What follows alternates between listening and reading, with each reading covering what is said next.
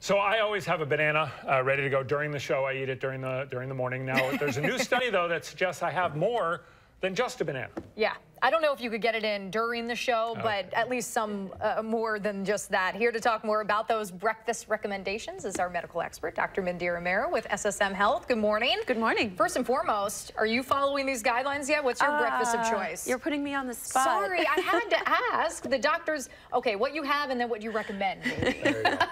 What is that saying? Say as I do, not Exactly. say as I do as I say, not as I do. Perfect. Yeah. So of course, that's a great point. So 30–40% of Americans actually fall in my bad habit of skipping breakfast often. And you always hear the doctors and the moms say, eat breakfast. It's the most important part of your day. Now we have even some scientific evidence that shows us that. It's not just so much to keep us sharp and to keep our mind going, but also to help obesity, to help weight loss, to help cardiovascular disease. So more and more studies are showing that we really should follow the old adage of eat breakfast like a king, lunch like a prince, and dinner like a pauper or a beggar. But that's difficult to do because we live in a society where so much of our life revolves around family, celebration, and dinner ends up being really that healthy, heartful, full meal. Well, and on top of that, we are almost always in a rush in the morning. I mean, I don't blame you at all for not having an actual sit-down breakfast because we're all so busy.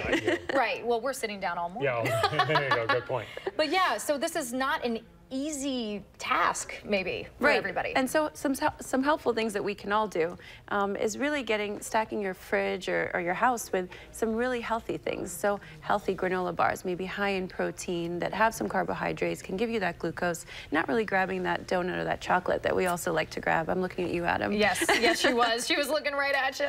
But a banana's a great start. Definitely some juices are also helpful. And nowadays there's even yogurt, shakes, different types of things that are really high in protein, but just a great start. So all the studies are showing that really our glucose metabolism has so much to do with this. And if you want to think of it this way, this is not really how it works, but the pancreas in the morning is awake. Insulin production can really help boost how we process our food. And later as the day goes on, at nighttime, the pancreas is asleep.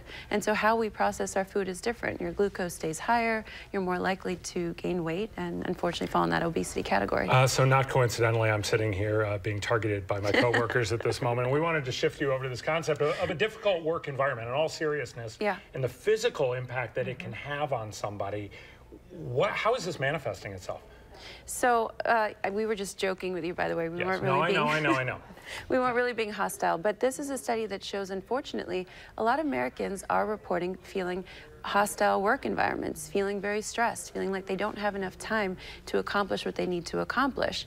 The study does point out some things that bosses, work environments, employers can do. So for example, one big thing that can be done is to really set a good standard from the top down.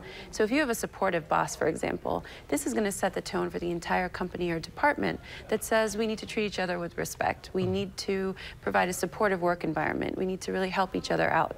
The study that we're basing all these recommendations off of actually compared unemployment to people that recently became employed, but reported that their job was not either as satisfying or was stressful, things like that.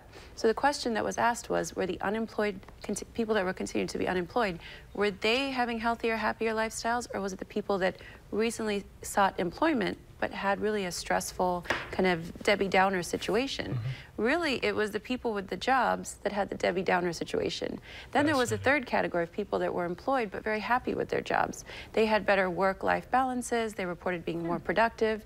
So all in all, really, this is motivation for employers to say we need to provide a good environment because people will be more productive. More productive and more healthy. Yeah. We like it all. Dr. Mehra, thank you so much for joining us this morning. Appreciate it. Nice to see you. Nice to see you too. News 3 this morning. We'll be right back.